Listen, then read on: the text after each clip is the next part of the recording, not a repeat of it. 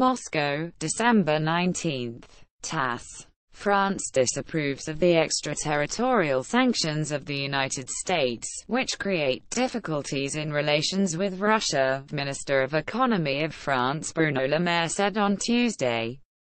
Our position is that we do not approve of extraterritorial sanctions in general, which create great difficulties in the development of trade and other relations between European countries and Russia.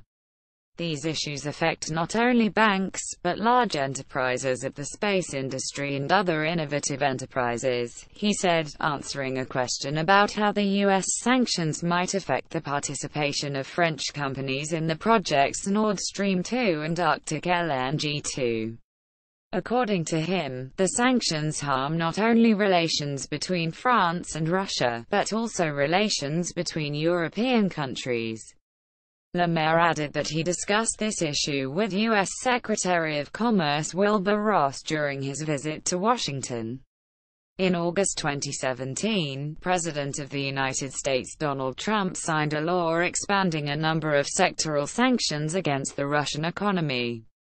The law, in particular, suggests that the sanctions might be imposed on people investing in the construction of Russian export pipelines more than $5 million per year or $1 MLN at a time.